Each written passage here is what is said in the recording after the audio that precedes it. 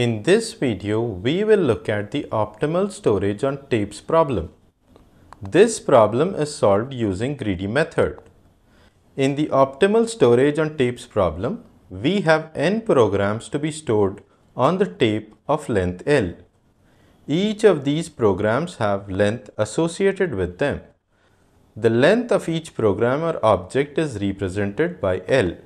So, let us consider L1 as the length of the program 1, L2 as the length of program 2 and L3 as the length of program 3.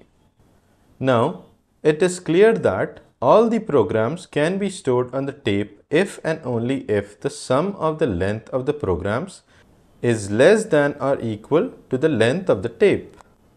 Let us consider an example. Let us consider we have 3 programs. So, n is 3. The length L1 of program 1 is 5. The length L2 of program 2 is 10. And the length L3 of program 3 is 3. The problem is how to optimize the retrieval of these programs that are stored on the tape.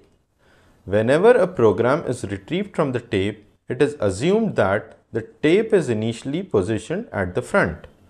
So, we need to find a permutation for the programs such that when they are stored on the tape, the mean retrieval time is minimized. These type of problems fits in the category of ordering paradigm. If program 1 is stored first, then program 2 is stored, and then program 3 is stored, then we can say that the ordering I of the programs is 1, 2 and 3. Now, the time taken to retrieve a program is proportional to sum of the lengths of the programs based on their ordering, which is represented by d of I, where I is the ordering. So, when we have the program 1 stored first in the order, then the retrieval time di for program 1 is 5 since it is proportional to the length of the program. Then we have program 2 stored next in the order, and we assume that whenever a program is retrieved from the tape is initially positioned at the front. So, the retrieval time di for program 2 is the sum of the retrieval time of program 1, which is 5, plus the sum of the retrieval time of program 2, which is 10. Then we have program 3 stored next in the order. We assume that whenever a program is retrieved from the tape is initially positioned at the front. So, the retrieval time di for program 3 is the sum of the retrieval time of program 1, which is 5, plus the sum of the retrieval time of program 2, which is 10, plus the sum of the retrieval time of program 3, which is 3. Now, the mean retrieval time for retrieving programs stored in the order program 1, program 2 and program 3 is the sum of di for program 1, which is 5, plus di for program 2, which is 5 plus 10, plus di for program 3, which is 5 plus 10 plus 3. So, the mean retrieval time for programs stored in the order of program 1, program 2 and program 3 is 38. Now, let us look at a different permutation of storing the programs on the tape. Let us consider the ordering as storing program 1, then storing program 3 and then storing program 2 on the tape. So, when we have the program 1 stored first in the order, then the retrieval time di for program 1 is 5 since it is proportional to the length of the program. Then we have program 3 stored next in the order, and we assume that whenever a program is retrieved from the tape is initially positioned at the front. So, the retrieval time di for program 3 is the sum of retrieval time of program 1, which is 5, plus the sum of retrieval time of program 3, which is 3. Then we have program 2 stored next in the order. Again, we assume that whenever a program is retrieved from the tape is initially positioned at front. So, the retrieval time di for program 2 is the sum of retrieval time for program 1, which is 5, plus the retrieval time for program 3, which is 3, plus the retrieval time for program 2, which is 10. Now, the mean retrieval time for retrieving programs stored in the order program 1, program 3 and program 2 is the sum of di for program 1, which is 5, plus di for program 3, which is 5 plus 3, plus di for program 2, which is 5 plus 3 plus 10. So, the mean retrieval time for programs stored in the order of program 1, then program 3 and then program 2 is 31. Now let us look at a different permutation of storing the programs on the tape. Let us consider the ordering of storing program 2, then storing program 1 and then storing program 3 on the tape. So when we have program 2 stored first in the order, then retrieval time di for program 2 is 10, since it is proportional to the length of the program. Then we have program 1 stored next in the order. So the retrieval time di for program 1 is the sum of retrieval time of program 2, which is 10, plus the retrieval time for program 1, which is 5. Then we have program 3 stored next in the order. So the retrieval time di for program 3 is the sum of the retrieval time for program 2, which is 10, plus the retrieval time of program 1, which is 5, plus the retrieval time of program 3, which is 3. Now, the mean retrieval time for retrieving programs stored in the order program 2, then program 1 and then program 3 is the sum of di for program 2, which is 10, plus di for program 1, which is 10 plus 5, plus di for program 3, which is 10 plus 5 plus 3. So, the mean retrieval time for programs stored in the order of program 2, then program 1 and program 3 is 43. Now let us look at a different permutation of storing the programs on the tape. Let us consider the ordering of storing program 2, then storing program 3, then storing program 1 on the tape. So when we have program 2 stored first in the order, then the retrieval time di for program 2 is 10, since it is proportional to the length of the program.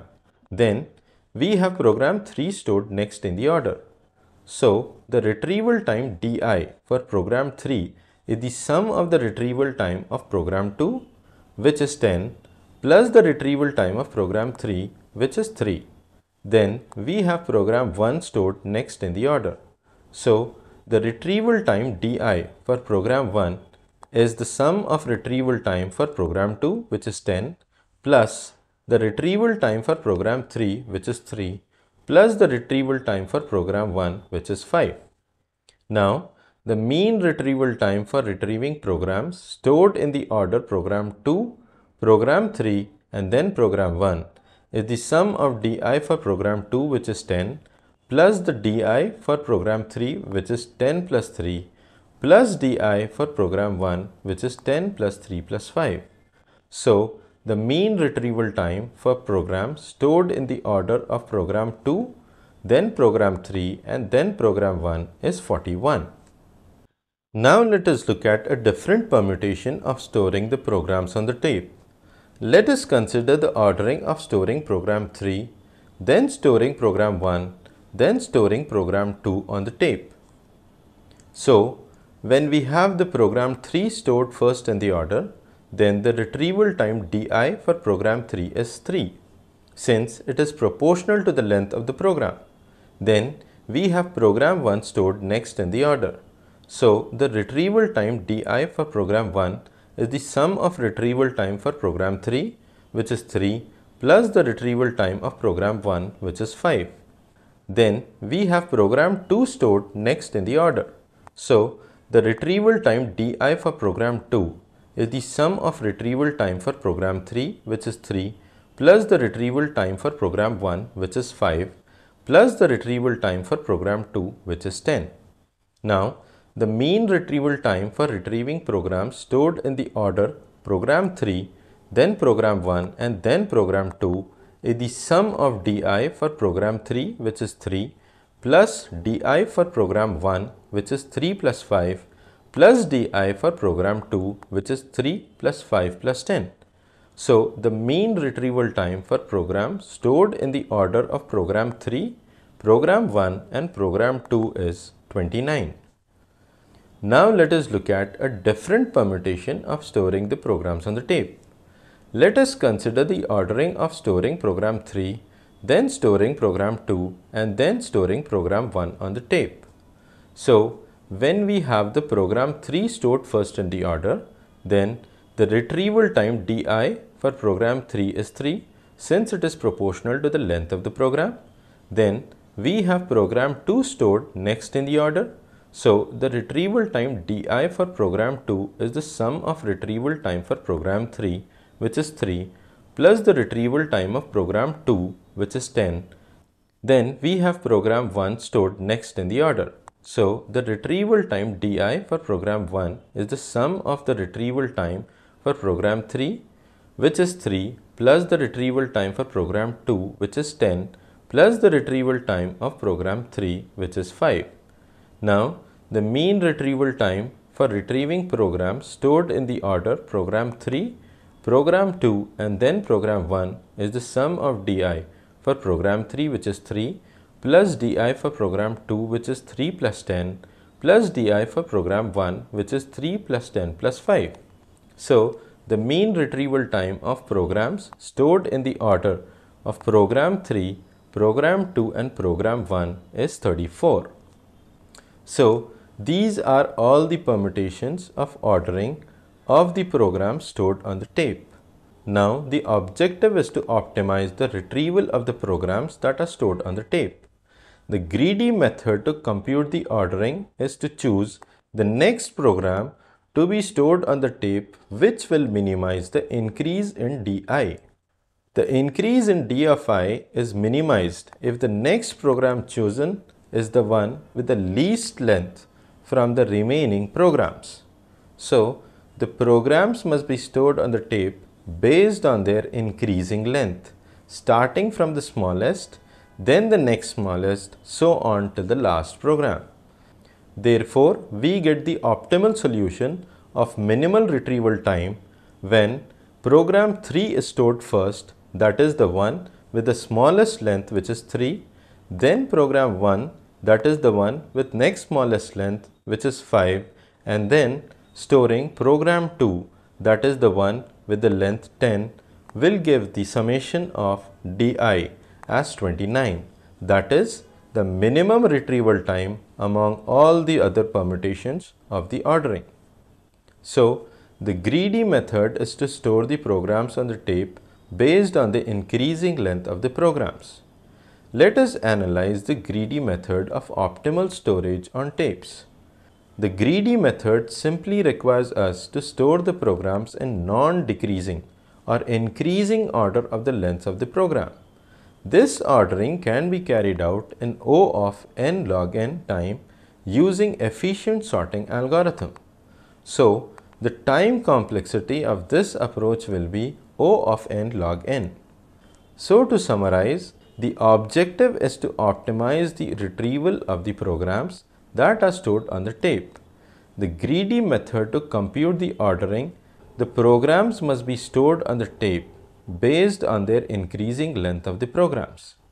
This ordering can be carried out in O of n log n time using an efficient sorting algorithm.